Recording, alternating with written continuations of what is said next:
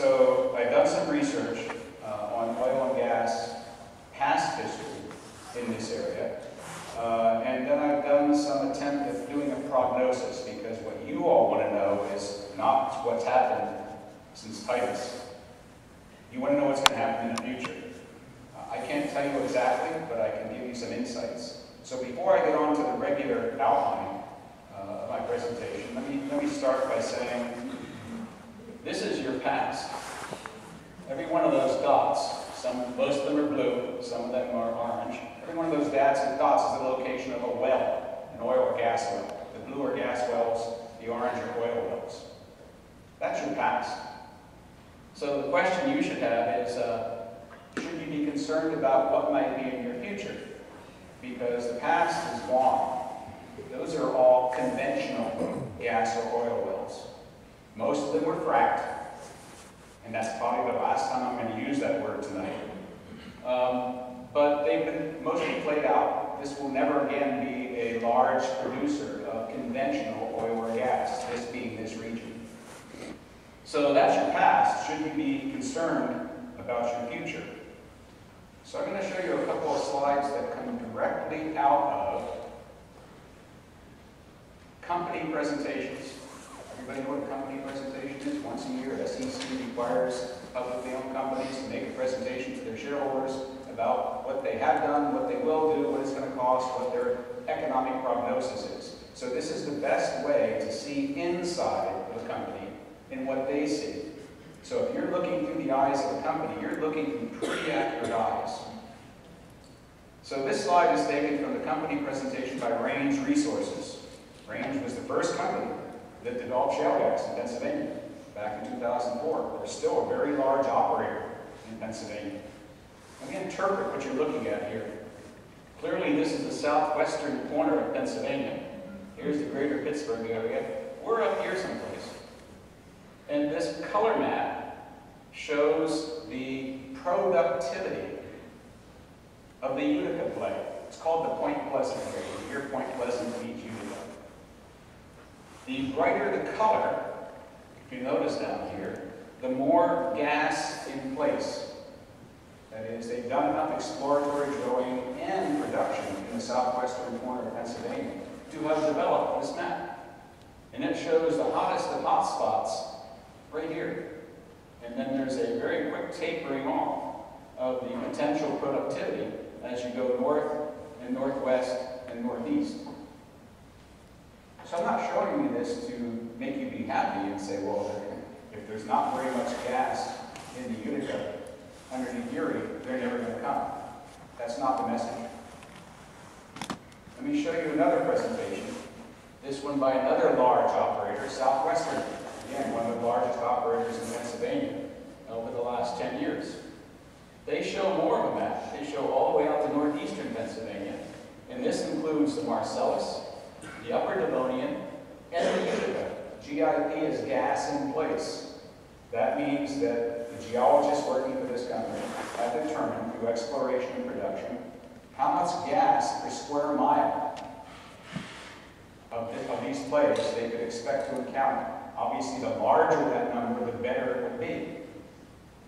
Once again, you see that there is a very pronounced hot spot in the southwestern corner of Pennsylvania, tapering off into the blue. So I'm going to spend 2 minutes explaining what's on this slide because it means everything. Money means everything. Gas operators don't do things for their shareholders willy-nilly. They have to put money down the hole to get money out of the hole. So let me explain the underlying current economics of shale gas development during bust times. There was a boom in Pennsylvania. Lasted about 5-6 years, and now it's busted way down. So here we are. Notice we're not even in the blue. This is billion of cubic feet of natural gas per square mile associated with each color. So if we were right here, you'd expect in that area, the Utica would have about 50 billion cubic feet of natural gas per square mile available. That doesn't mean they can get out of the ground. That's what's down there. 50 billion sounds like a big number, right? larger than most of our mortgages. But how big is 50 billion, by the way? How much natural gas does the United States consume in 1 year? Anybody know?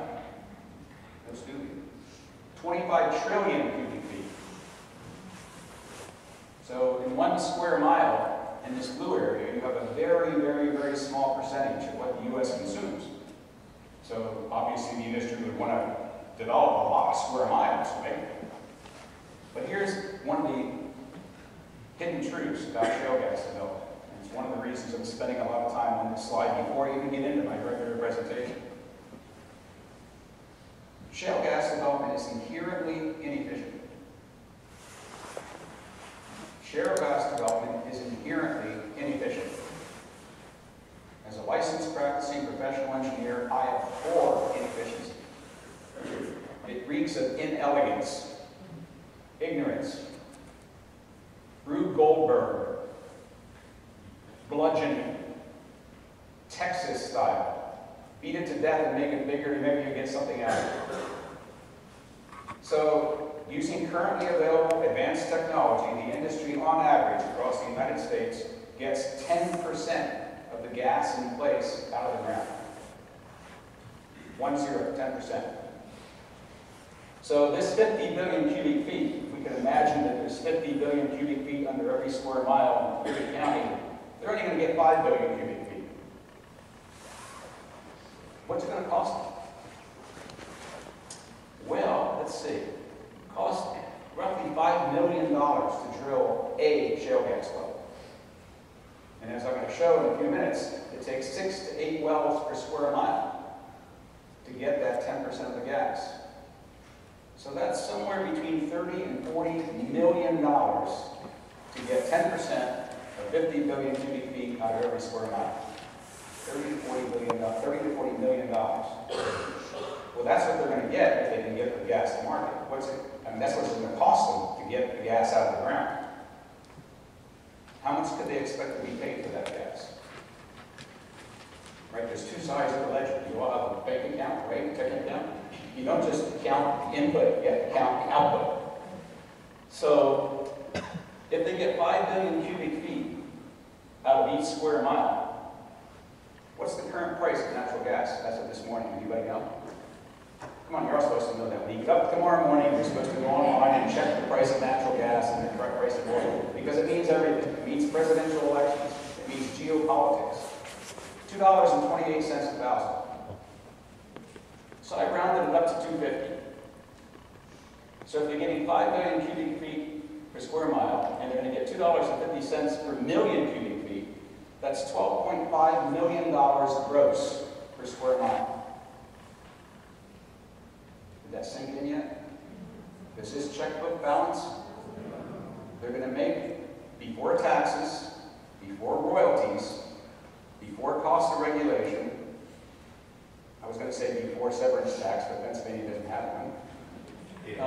They're going to make $12.5 million per square mile, and it's going to cost them $30 to $40 million. What does that mean? It means at today's prices, underline, at today's prices, they ain't coming your way. Where are they?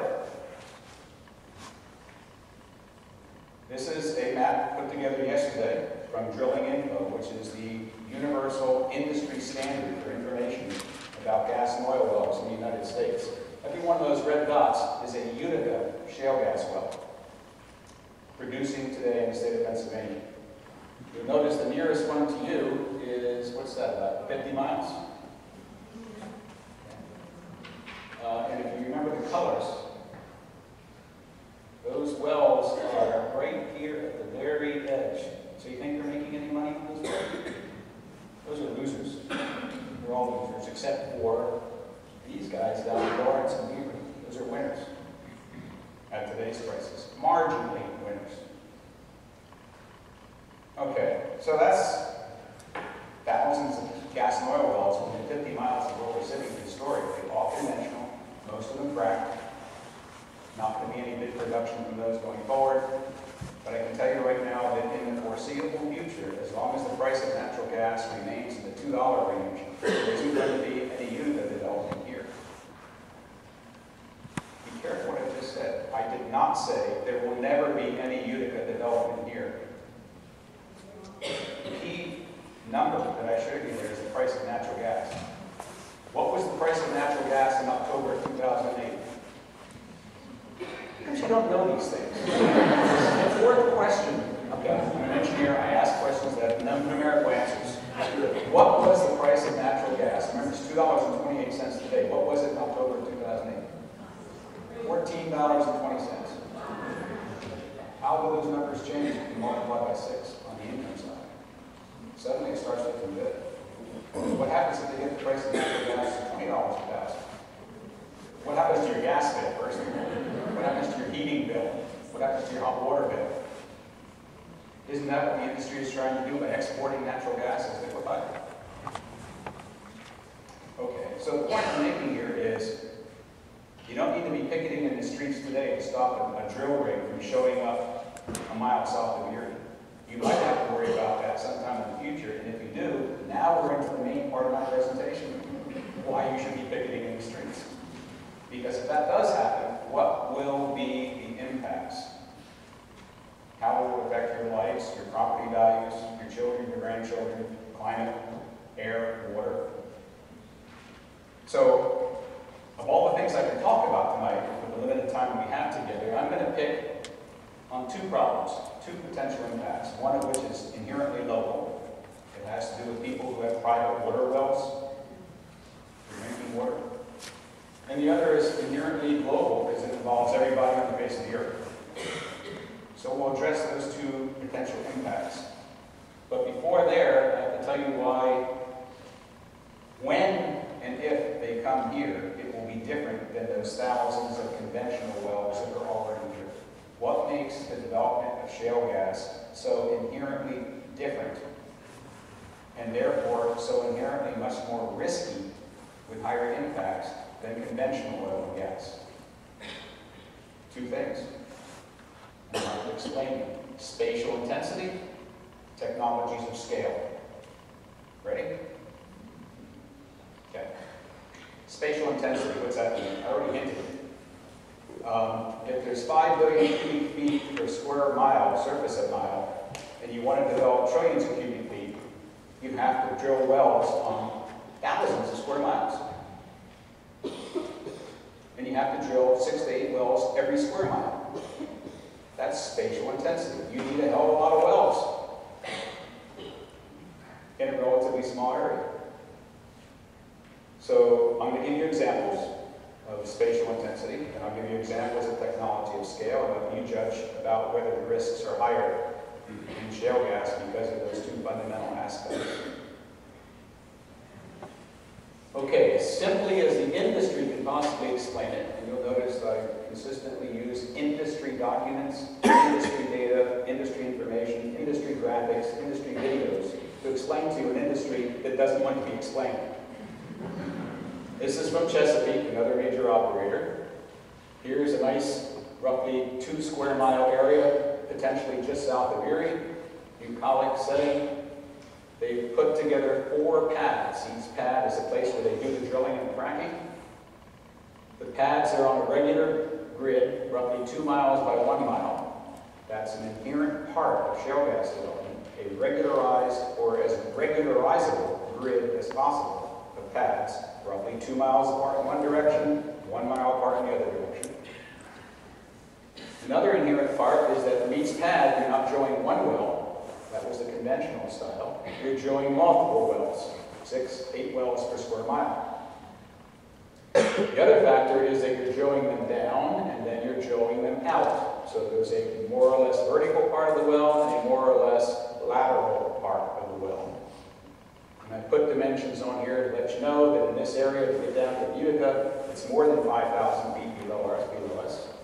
And these laterals are going to be more than 5,000 feet long. So the wells themselves are going to be 2 or 3 miles long, mostly lateral. But the idea is to put as many wells as possible into that volume of shale. This is Utica. All right? 6, 12, 18, 24 wells The wells down here are only about 500 feet apart, and all this fuzzy stuff is supposed to indicate the word I don't want to use. It begins with an N. But you can see here that even with all that drilling, you're not going to access all that rock. That's one of the reasons we're only getting 10% of the gas. So that's an example of spatial intensity pictographically as a cartoon. Another aspect of spatial intensity is that when you have multiple levels of shale, each of which could be a potential producer, you can do what's called a stacked play. That is, you can drill down, and one set of laterals will be in one level, and another set of laterals will be in another level. So this conceivably be the Marcellus, this conceivably could be the Utica. Technology exists for that. From one well, you can access multiple shale plays. This is a map of Bradford County, 4 or 5 counties to the east of us. This is the New York-Pennsylvania line. This is heaven. This is hell. You got that one. This is 3 years ago. This is a map that shows by color the lease holdings of a number of different operators. So yellow is all one operator, red's another operator, blue. You'll notice that each of those areas is roughly a rectangle, roughly 2 miles by 1 mile, and there's a black dot, more or less at the center of each one, and that's the pad location. So you'll notice that most of Bradford County 3 years ago had been leased and developed. Bradford, unfortunately, along with Susquehanna and Greene, are the 3 counties in Pennsylvania that will receive the brunt of the insult. By the time the industry is done in Bradford, there will be over 10,000 wells in that county. Did you hear what I said? 10,000 wells in that county. This is another development. This is the Barnett Shale play in Texas. This is a 2-mile scale right here, here to here. Every one of those white dots is a pad. Where would you want to live there? That's spatial intensity. It's fundamentally necessary to hope to economically develop shale gas or oil. That's what you have to do. A hell of a lot of wells per square area. What does that mean in terms of impact? It means higher risk. The more holes you put in the ground, the more wells you have, the more fracking you have, et cetera, to keep that point. Okay, what do I mean by technologies of scale? Why is that a differential between shale gas development and conventional gas development? Everything's bigger or longer. That's what I mean by scale. Length and time. Larger drill rigs, they need doubles. They need a top hole rig. We pull the top hole rig out, they bring in a double or a triple, because your well is 3 miles long. And it's not just drilling straight down, you have to drill down and out, and that takes a heck of a lot more power. So you need more diesel horsepower on the drilling motor. More diesel horsepower, more NOx emissions, more noise, longer. Larger fracking equipment, higher pressure, higher fluid volume, more diesel horsepower. All those hundreds or thousand oil gas wells that have been drilled within 50 miles of where we're sitting tonight in the last 150 years, when they frack those wells, they use 50,000 gallons of fracking fluid, maybe 60,000. The Utica wells I told you are in production used 5 to 10 million gallons, 100 times more fracking fluid. That's a scale technology. Bigger. The more fluid you have, the more horsepower you need to pump it down the ground. 15,000 diesel horsepower to get that fluid underground. The more fluid you pump down, the more fluid comes back up as no longer fresh water, no longer drinkable water, but wastewater that leaves the water cycle. It's consumptive use. Some of it stays down there forever, some of it comes back up, gets in a truck, goes to Ohio, goes down an injection well, causes human-induced seismicity in Ohio, and then it's lost again. Larger and longer flaring, more truck traffic, more pipeline miles, more and larger compressor stations, higher emissions. Those are the enhanced risk factors that are the result of spatial intensity and technologies of scale. That's why shale gas and shale oil is much more risky and has much higher impacts on you than all the conventional oil and gas development. Here's another map of Bradford County, which shows what I mean by pipelines. Remember I showed you this one? This is the same county map, except now every one of those dots is a pad. So every one of those dots has multiple wells. And you'll notice that every pad has to be connected with a pipeline. Those are called gathering pipelines. How do you put a pipeline underground? It's not a rhetorical question. You dig a trench. But first there were trees. Say you get rid of the trees. And then you dig the trench, and then you lay the pipeline, then you cover it up, and they can't put the trees back. Here are the major transmission pipeline, and all those gathering lines have to go to compressor stations, so that the compressor station raises the pressure of the gas coming out of the gathering line so it can go into a transmission line. So I'll let you calculate how many hundreds of miles of new pipeline has to be created in just that one county. And I want to show you what creating a pipeline looks like. So this is a video I took in West Virginia a few months ago. And they're in the process of clearing a right-of-way for a pipeline.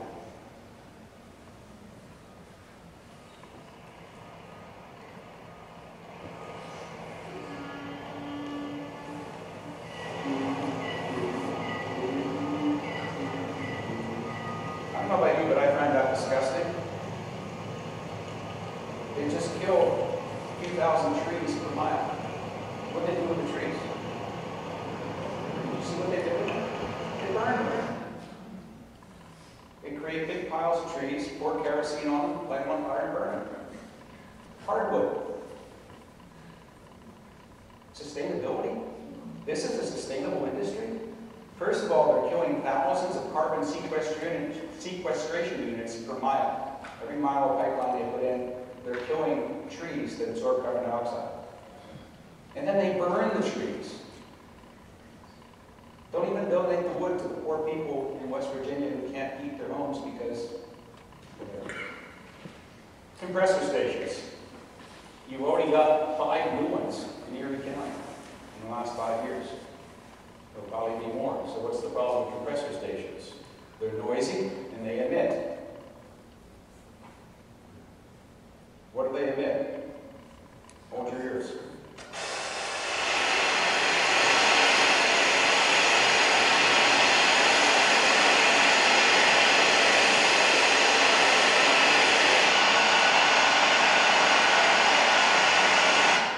That's a blowdown. Industry has wonderful words for things. Doesn't that look like a blowdown? It looks like a blow up. That's a direct venting of methane. Industry says we never emit methane, we always flare it. Well, you don't flare from a compressor station. You might flare from a pad. But that's a direct venting. It goes on for hours and hours. Every compressor station does it periodically.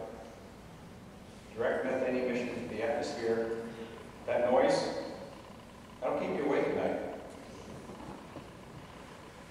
All right, so that's the background. Why is shale gas so much different than conventional gas? Why should we be more concerned about impacts? Well, let's talk about 2 of those impacts. I promised you 2 of them. One local, impact on private water wells. The other global, impact on climate change.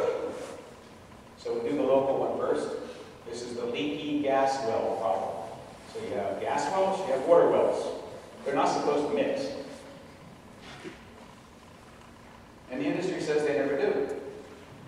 If your water well suddenly is contaminated with methane, and the state of Pennsylvania classifies methane as a contaminant, it's in your regulations. Chapter 78, methane is a contaminant in Pennsylvania. So if your water well was fine, and you wake up one morning and it's fizzing, and you can light it on fire and tap, industry says that was a coincidence. The methane was always there, you didn't know it. It's naturally occurring. I love the phrase they use. Can you tell, I dare somebody in this room to point out an unnatural material. You didn't get that, did you? What is an unnatural material? There ain't no such thing. So the industry to say that methane in somebody's water well is naturally occurring, well, of course it is. The question is, where did it come from? Because I didn't have it before, and now I have it, and you're saying it's coincidence. We'll talk about coincidences, and they say, well, our wells don't leak. We have 4 layers of steel casing and 4 layers of cement, and the wells are sealed tight, itself knows that that's a lie. I've been to multiple workshops. There's probably a workshop being held on the face of the earth as we speak on the problem of leaking gas wells and oil wells. It's such a well-known, chronic, ubiquitous problem. The industry holds workshops on it virtually every week, somewhere around the world. So I'm going to tell you what the industry knows. But first I want to show you what a leaking well could look like. So this is a wellhead. It's a well-known wellhead. It's the Guestwood 3 well in Dimmock, Pennsylvania. This is the wellhead. This is the production casing. That's the centermost layer of steel pipe that goes all the way down to the bottom of the well and is supposed to transport gas to the surface inside of it. That's the design intent. That's what engineers call the design intent. We have multiple layers of steel casing. In between the steel casing, there might or may not be cement. In this case, not so much. And the intent is whatever gas is encountered down here comes up that steel pipe and goes to market. So let's take a look at what happened to this well.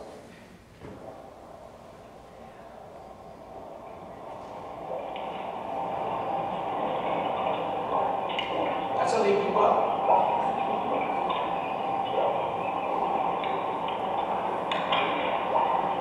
How do they know it's leaking?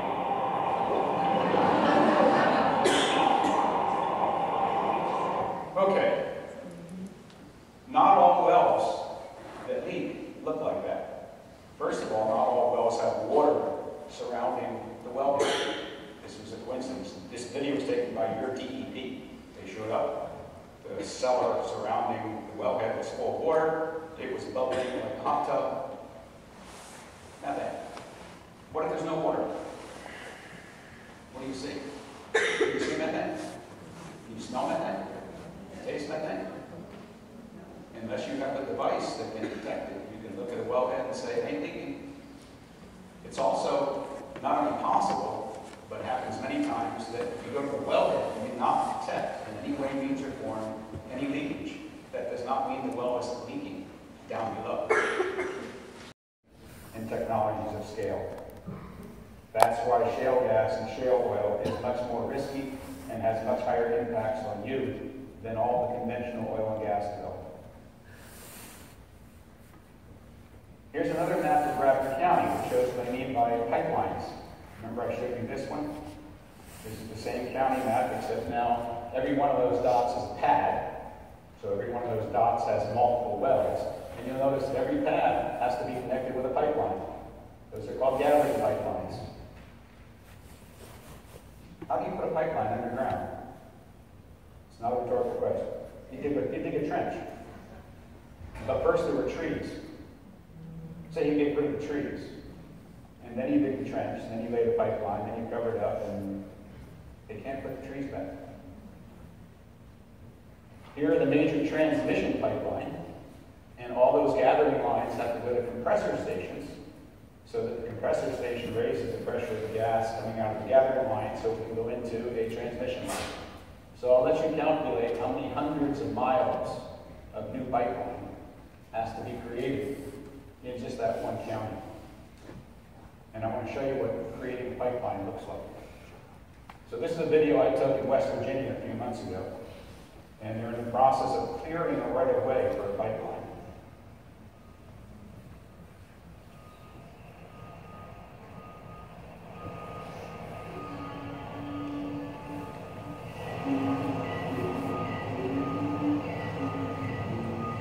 I don't know about you, but I find that disgusting.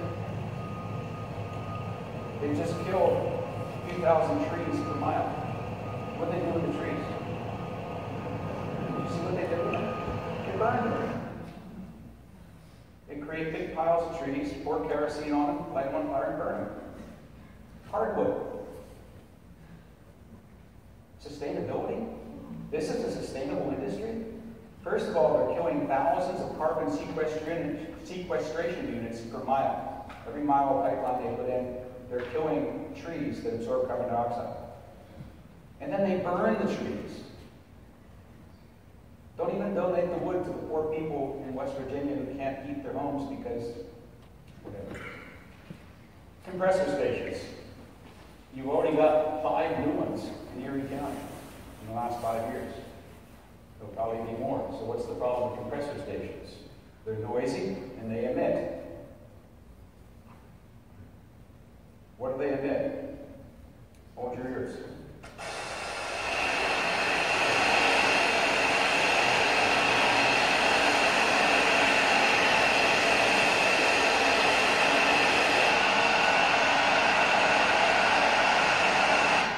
That's a blowdown. Industry has wonderful words for things. Doesn't that look like a blowdown? It's going to blow up. That's a direct venting of methane. Industry says we never emit methane, we always flare it. Well, you don't flare from a compression station. You might flare from a pad. But that's a direct venting. It goes on for hours and hours. Every compressor station does it periodically. Direct methane emission into the atmosphere. That noise, that'll keep you awake at night. All right, so that's the background. Why is shale gas so much different than conventional gas? Why should we be more concerned about impacts? Well, let's talk about 2 of those impacts. I promised you 2 of them. One local, impact on private water wells. The other global, impact on climate change. So we'll do the local one first. This is the leaky gas well problem. So you have gas wells, you have water wells.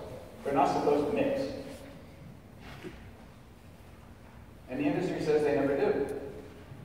If your water well suddenly is contaminated with methane, and the state of Pennsylvania classifies methane as a contaminant, it's in your regulations. Chapter 78, methane is a contaminant in Pennsylvania. So if your water well was fine, and you wake up one morning and it's fizzing, and you can light it on fire and tap, industry says that was a coincidence. The methane was always there, you didn't know it. It's naturally occurring. I love the phrase they use. Can you tell, I dare somebody in this room to point out an unnatural material. You didn't get that, did you? What is an unnatural material? There ain't no such thing. So the industry to say that methane in somebody's water well is naturally occurring, well, of course it is. The question is, where did it come from? Because I didn't have it before, and now I have it, and you're saying, what's coincidence?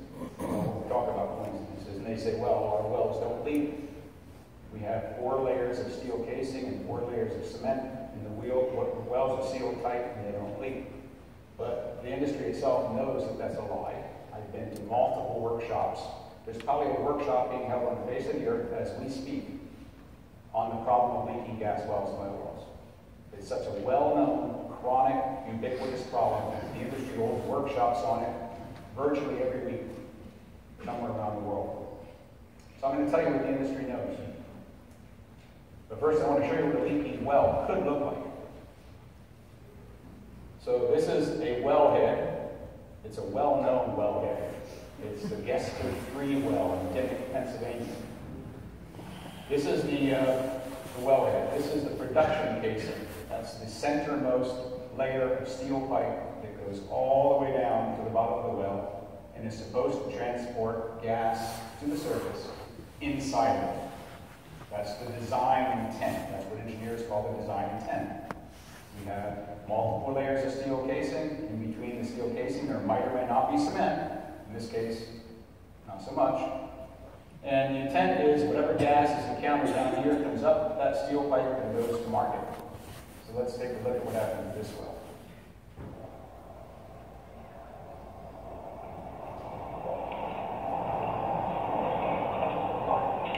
That's a leaky well.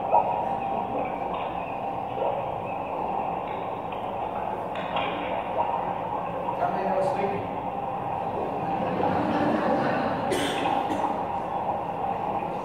Okay. Not all wells that leak look like that.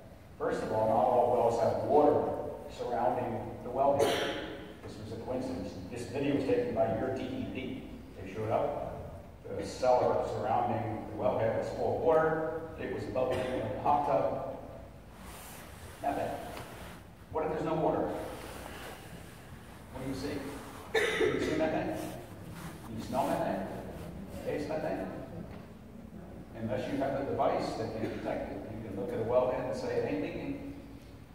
It's also not only possible, but happens many times, that if you go to the wellhead and do not detect in any way, means, or form any leakage, that does not mean the well is leaking down below.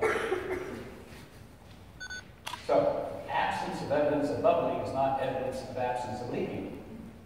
We do not have technology. We do not have the technology to detect whether any oil or gas well is leaking below the surface. The only possible evidence that a well is leaking below the surface is when the leakage gets into somebody's groundwater. Try to prove that in the work. All right, so what I told you, I'm going to tell you what the industry knows about this chronic, ubiquitous problem. Data directly from industry reports. How old is the well? What percentage of wells are leaking? Young wells leak somewhere between 0 and 10% of the time, brand new wells. As well as age, the leak rate goes up. Well known.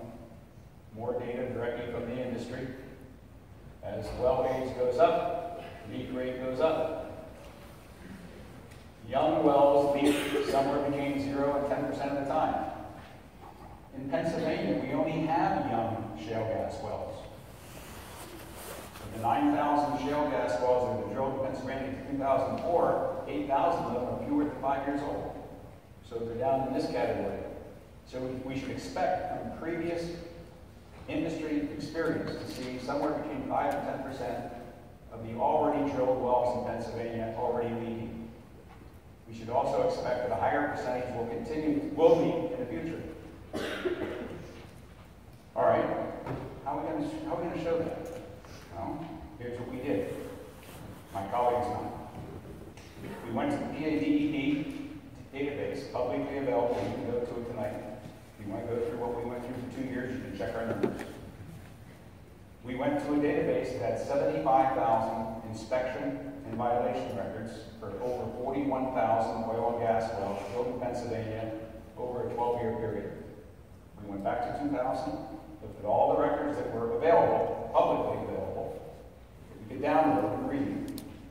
Not just shale gas wells, but all oil and gas wells drilled in Pennsylvania, 41,000 of them during that 12 years. And then we did 2 things with that information. We mined it, analyzed it, to figure out which wells were already leaking. How many? Where were they? What kind of wells? Conventional, unconventional? Northeastern part of the state, southwestern, northwestern, central? How old were the wells? You can do a lot with data once you have it.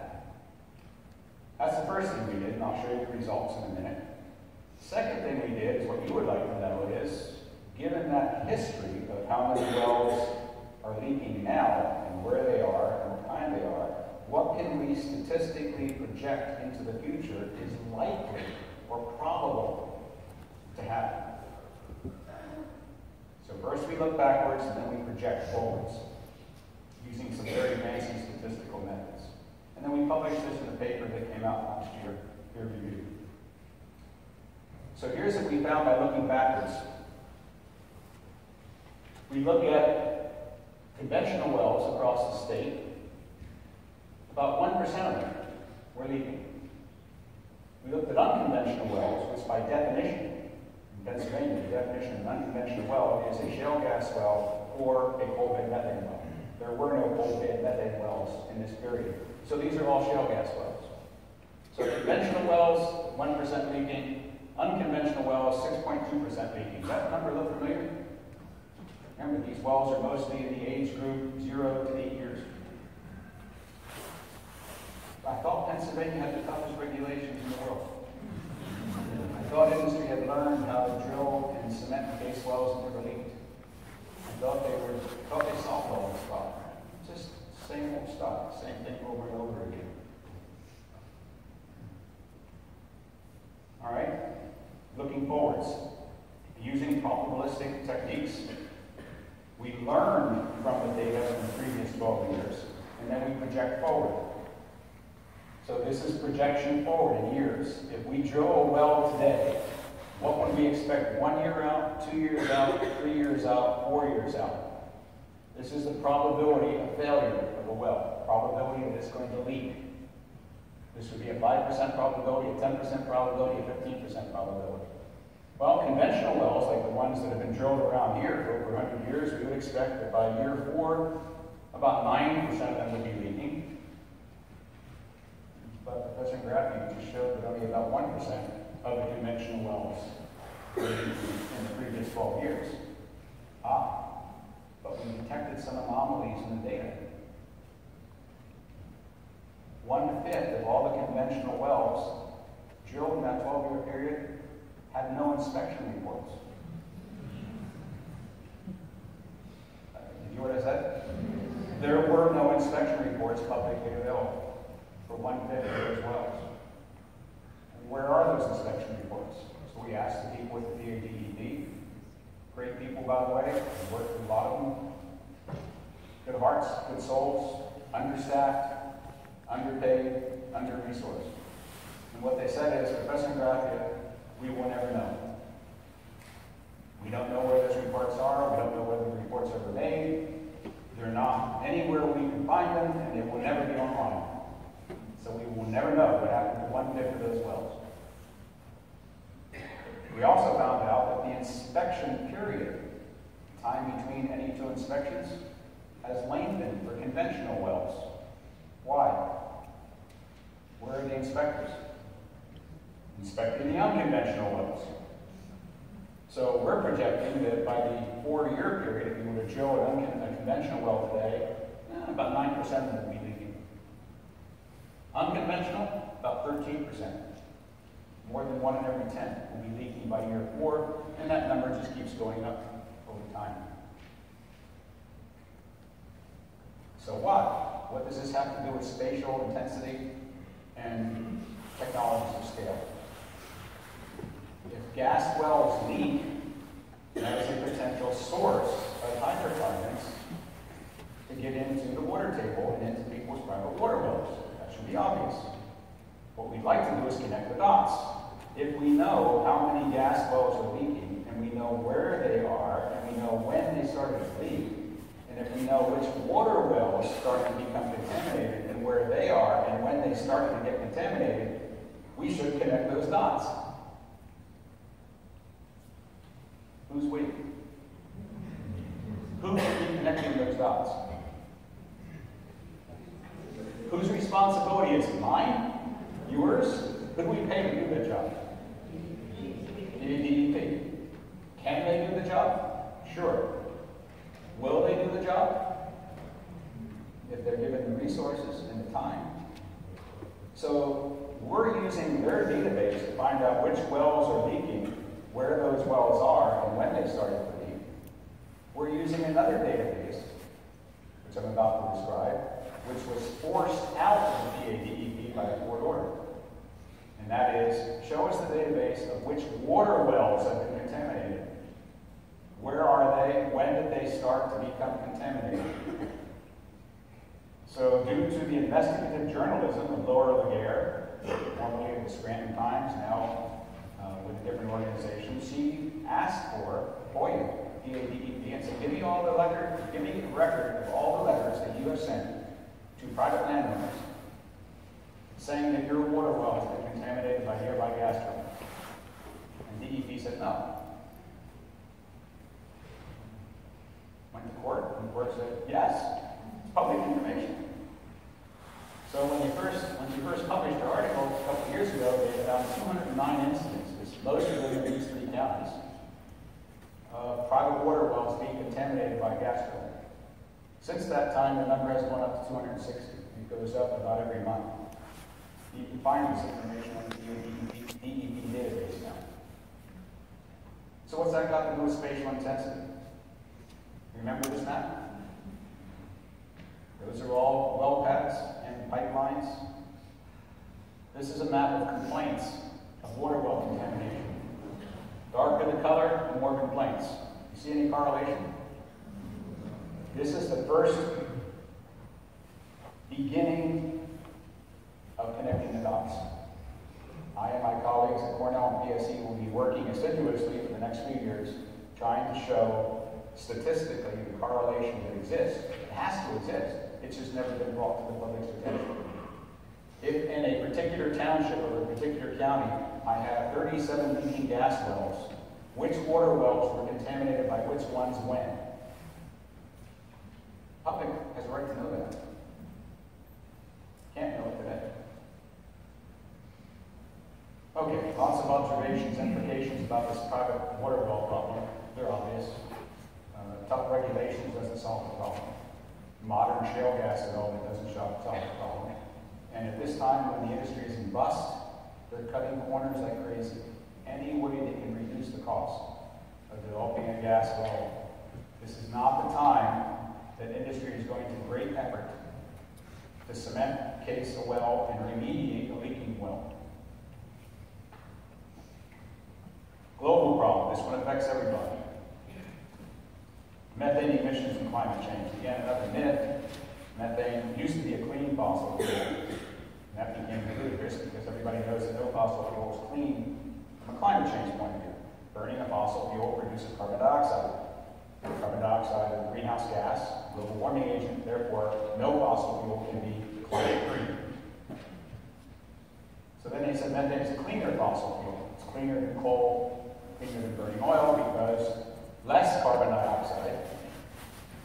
Okay, cleaner, but not clean.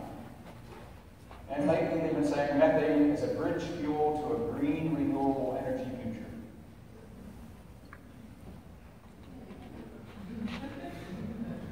You didn't get this one yet, so let me explain it. Despite the fact that I wanted to be an aerospace engineer, I wanted to be a civil engineer. Now you're thinking, I bet three-quarters of the people in this room, as soon as I said civil engineer, thought bridge. Right? That's what civil engineers do. I know bridges.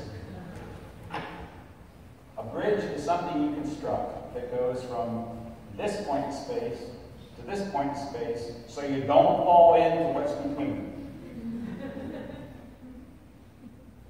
Are you getting it yet? So we don't want to fall into the fossil fuel chasm, so we build a bridge of fossil fuels across it.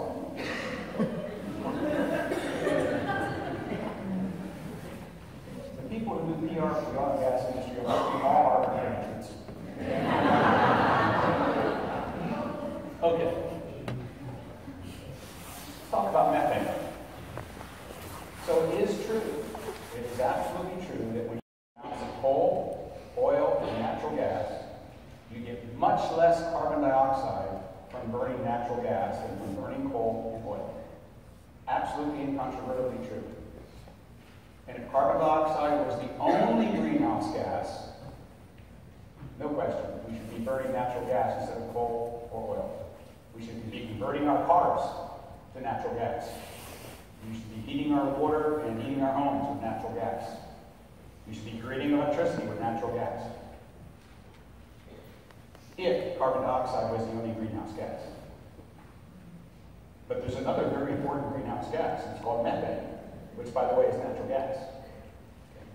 So if you produce methane during the life cycle, from the time you drill a well to the time you use the gas, that's called the life cycle.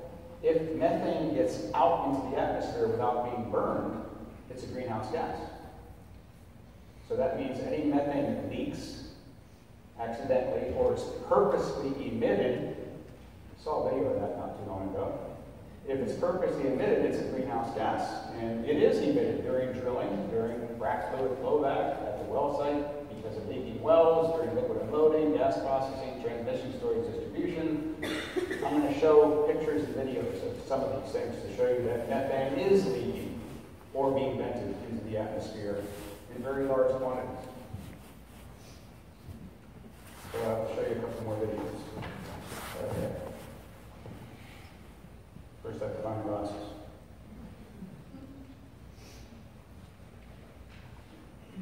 All right, let's see. You saw the compressor one. Let's do this one.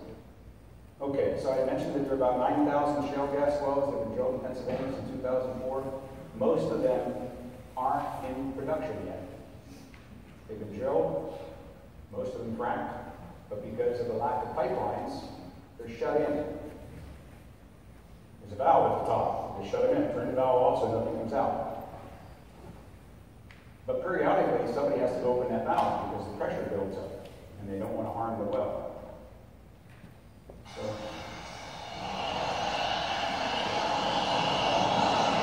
this is the second day.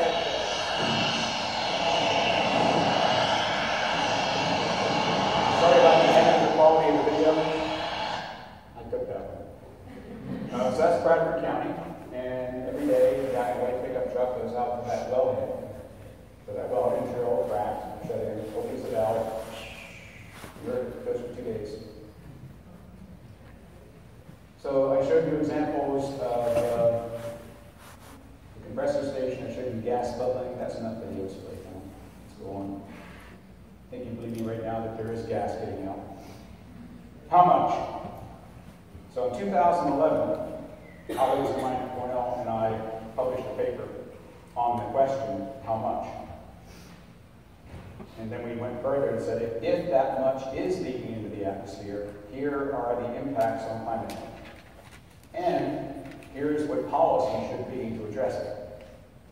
And we really don't know how much is leaking because no one's ever measured it. 2011, nobody had ever gone out, not the EPA, not the industry, not Cornell, not Harvard. Nobody had gone out and systematically made measurements across the country, everywhere along that life cycle, to determine how much methane is getting into the atmosphere. So we did our best in 2011, and we estimated that the answer was going to be somewhere between 7.9% and 3.6% of all the gas being produced.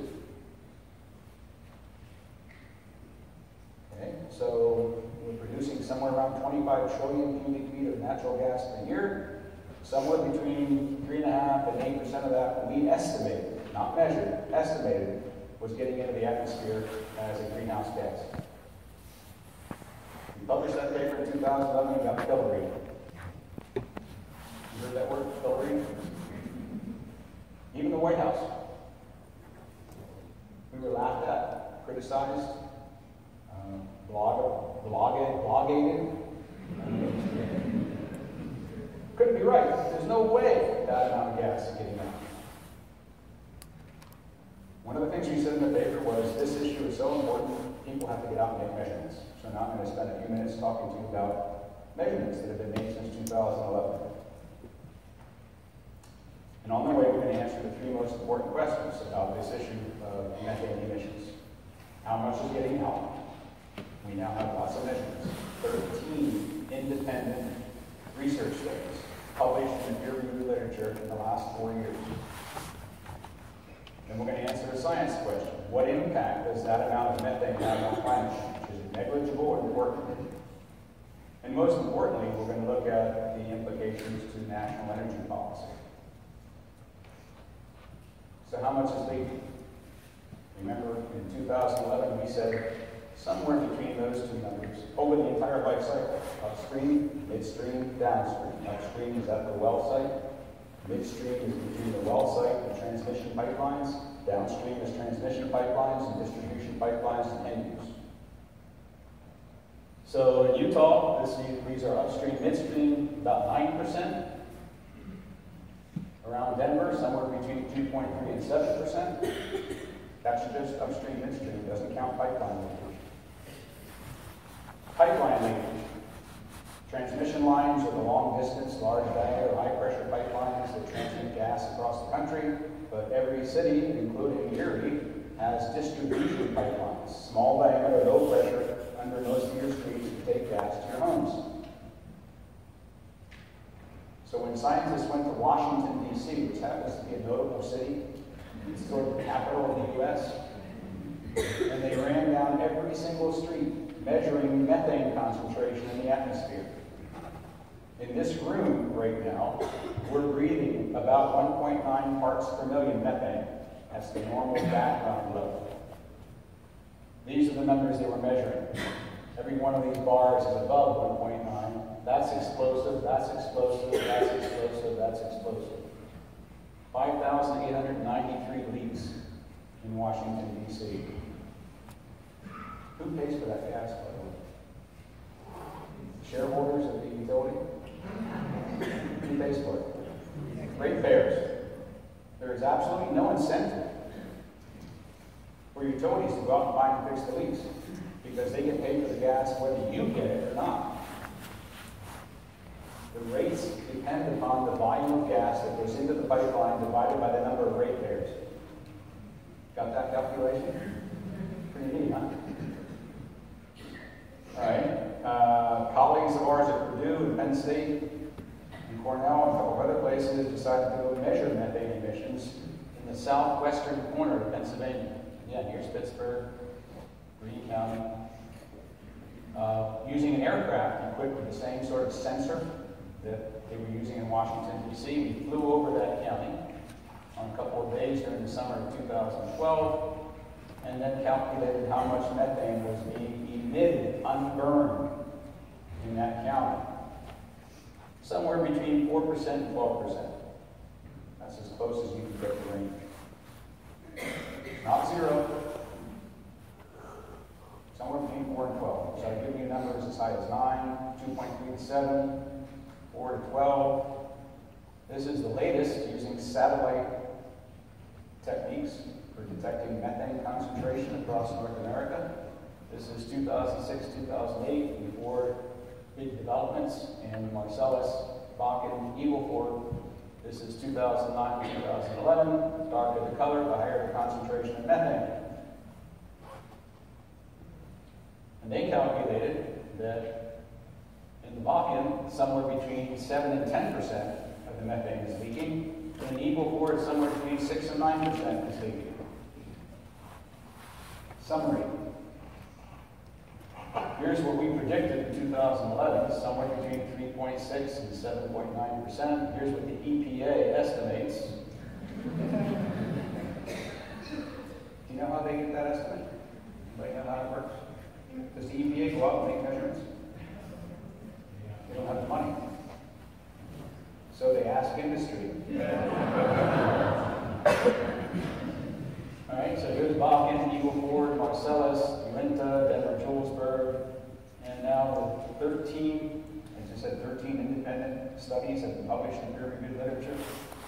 The weighted average across the country is 3.8%.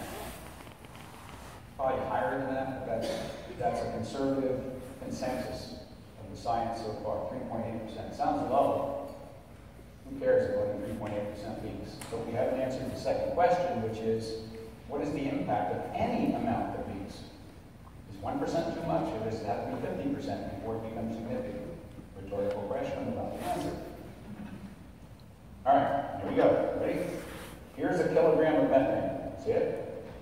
Here's a kilogram of carbon dioxide. See it? I just shot them up into the atmosphere. I'm going to wait 20 years or wait 100 years and see which one warms the climate more.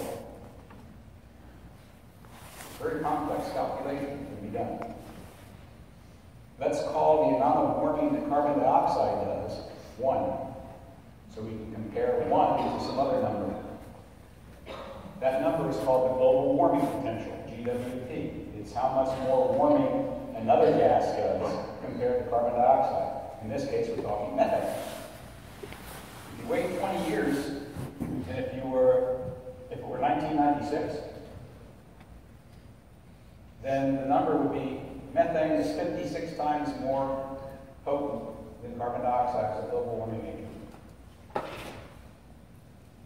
If you wait 100 years, it's only 21 times more potent. Fast forward, this is the Intergovernmental Panel on Climate Change, which every 7 or 8 years issues a consensus science report.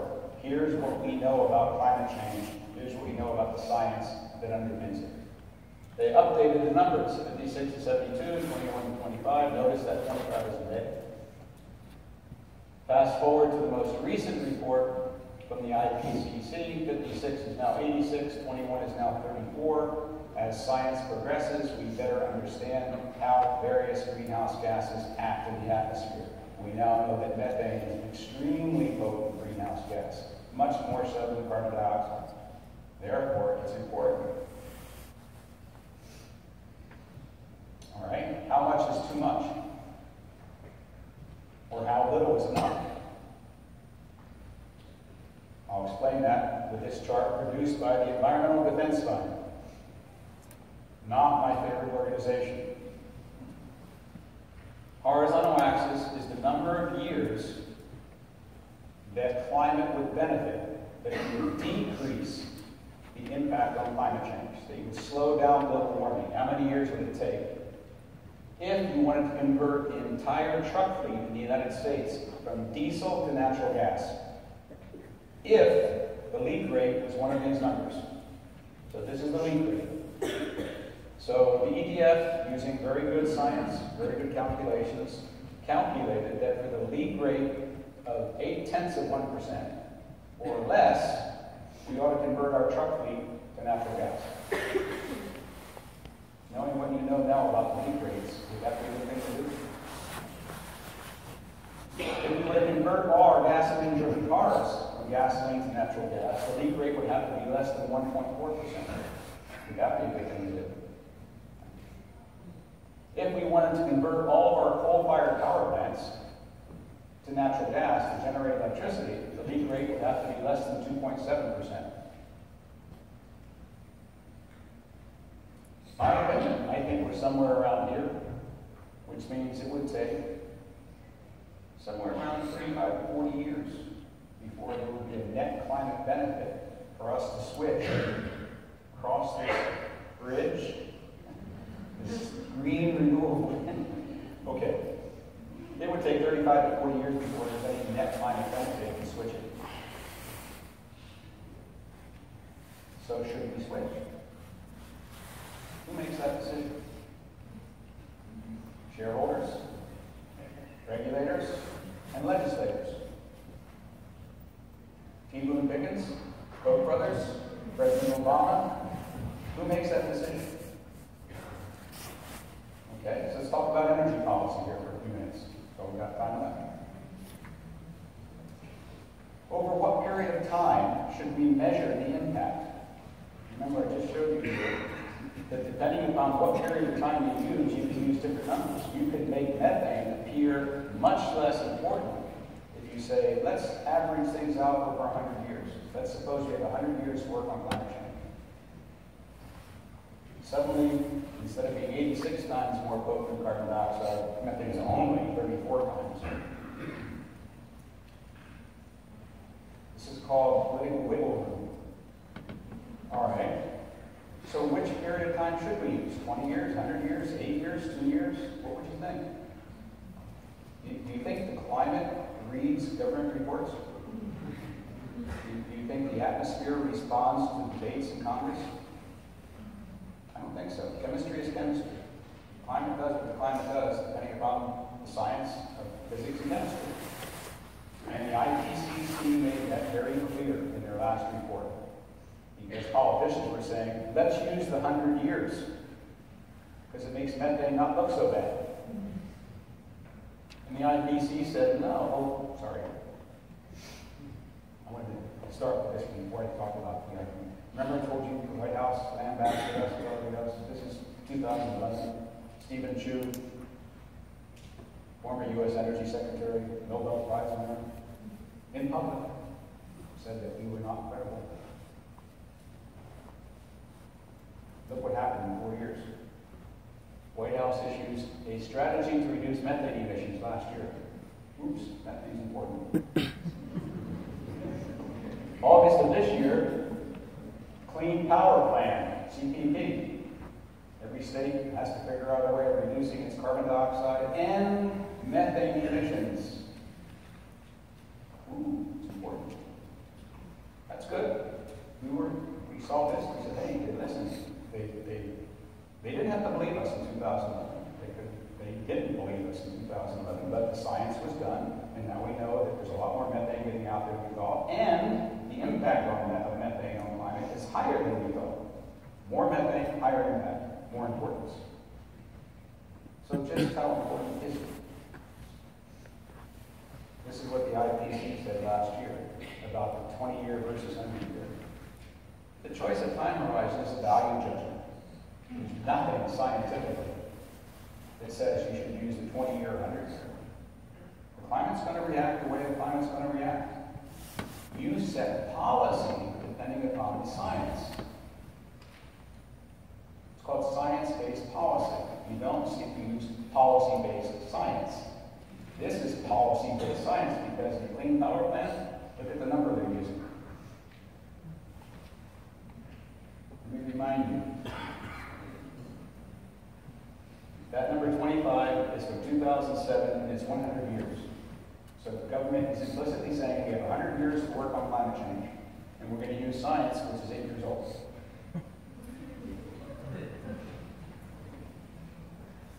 That's a value judgment, isn't it? It is. It's a value judgment. Last two slides. Let me tell you why this 20-year versus 100-year thing is really important. We don't have 100 years to work on the problem. This is global warming in one slide. Past, future, year. This chart was made in 2009. So this was actual global warming measurements in 2009. We were 7/10 of a degree centigrade warmer than we were in 1900. Here's the global warming index. And in 2009, the scientists who wrote this paper used the best available science, best available computer software, and the most powerful computers in the world, and did multiple simulations of what the future might be, knowing what we know about carbon dioxide and methane. And they did 4 projections. Each of these is called a scenario. Scenario number 1 is this purple line, and that's called business as usual. Continue to produce fossil fuels and burn fossil fuels at an increasing rate. That's what we're doing. Even since 2009, we're still doing that. Every year, we're burning more and more fossil fuels. It's also the Obama administration energy policy, all of the above. Computer simulation says that by the time we get to 2042,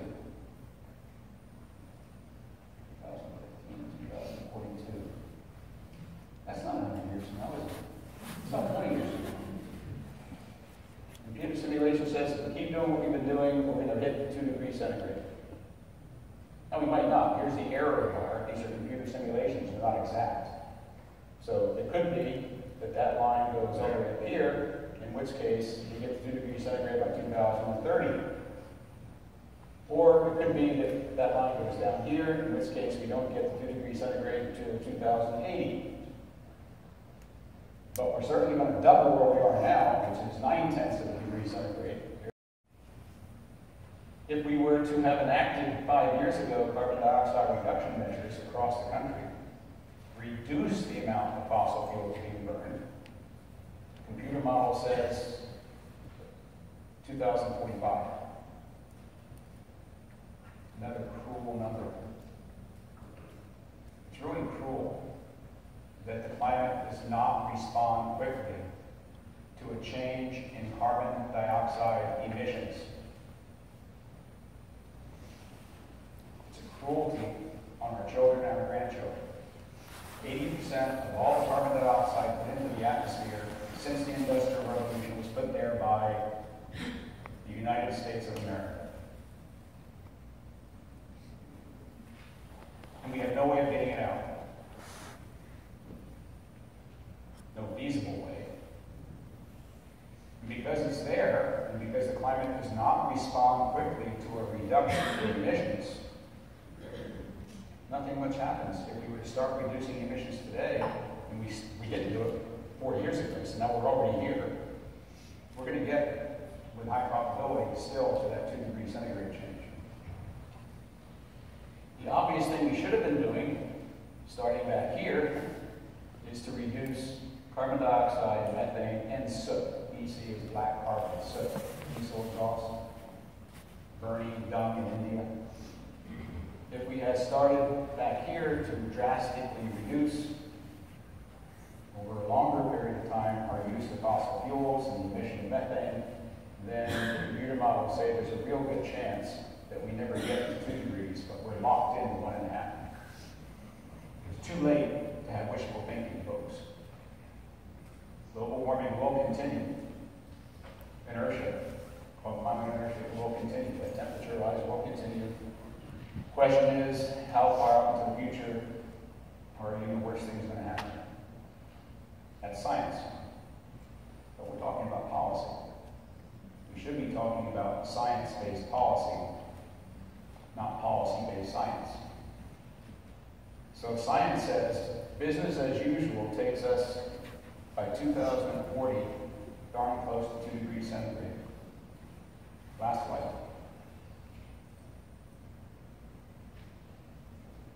U.S. Department of Energy every year puts out an energy forecast. Various forms, charts, documents, data. This is the most important one. This is looking back from 2013 to 2080, what kinds of energy we consumed in the United States. So in 2013, 27% of all the energy consumed for all purposes, electricity, heating, hot water, 27% of all the energy consumed came from natural gas, 36% came from petroleum, 18% from coal, 8% from renewables. Your Department of Energy, your Energy Information Agency, which is part of the Department of Energy, which is part of the Obama administration, forecasts that in that same year, 2040, where science says business as usual is dead weight, forecasts business as usual. Do you see any substantial difference between here and here? Oh, they gave us an 8%, 10% increase in renewables. I think that's likely. What if it is? Do you see the contrast here between science and policy? Is this science-based policy? Science-based policy would say, this can't be true. We must do something in this period of time, 2015, 2040, we must do something so that this green thing gets a lot bigger, and that blue thing gets a lot smaller, and that black thing goes away, and this thing gets smaller. That's what we have to do. At the end of my talk, most of you are going to say, well, what Professor Ingraffea told us a lot of information today, what do we do about it? Decrease your demand for that, for that, for that, and for that, and increase your demand and use of that. So, summary. Everything I just told you can be summarized in one sentence.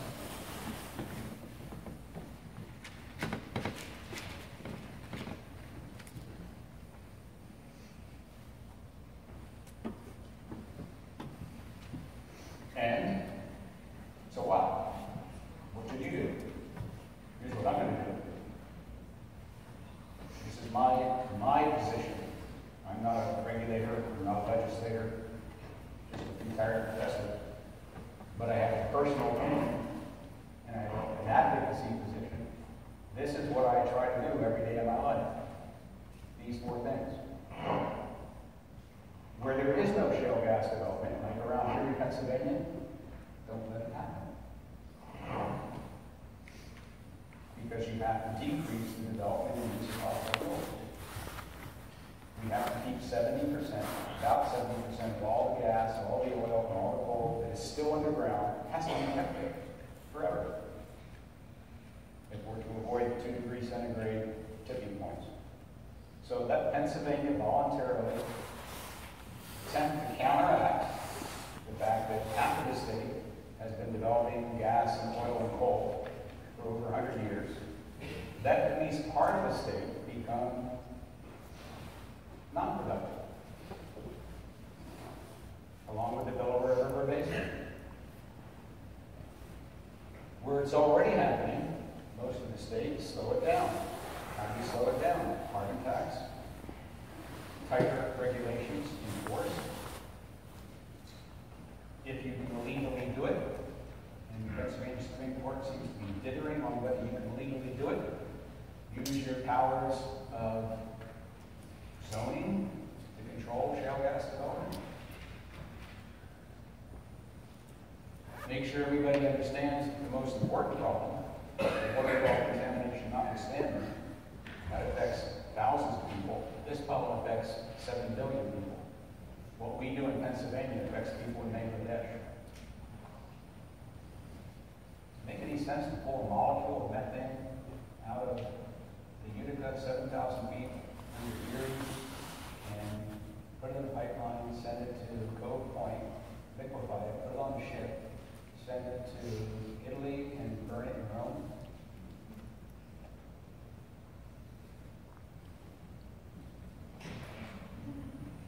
We finally clarify the complex intermingling of the policy, the science, the technology, and the engineering. We have conflicting events on a global scale. We have the oil and gas industry's attempt to have a higher return of investment for its shareholders. That's conflicting with climate change. We have the attempt to use shale gas and oil as a geopolitical plug, and that's conflicting with renewables. So how do we resolve all those conflicts at the policy level? You resolve the conflicts based on science, and the science says, here are things that you have to do. There will be losers. Shareholders will be losers. And we might not be able to use oil and gas as a geopolitical cudgel. We might not be able to control Putin with shale gas in Pennsylvania. We're doing a darn poor job of that right now, that's for sure. So, I do things, I say things. My challenge to you is figure out what you're going to do. I already hinted. In your everyday lives, decrease your demand for fossil fuels. I'm not saying shut off your gas or water heater right now. I'm not saying live in the dark. Do what you can to decrease your demand for fossil fuels and substitute a demand for renewables. Do what you can in the voting booth. Do what you can in advocacy. Try to convince your local, state, and national leaders about doing the right thing scientifically on the basis of policy. So thank you all very much for your attention and your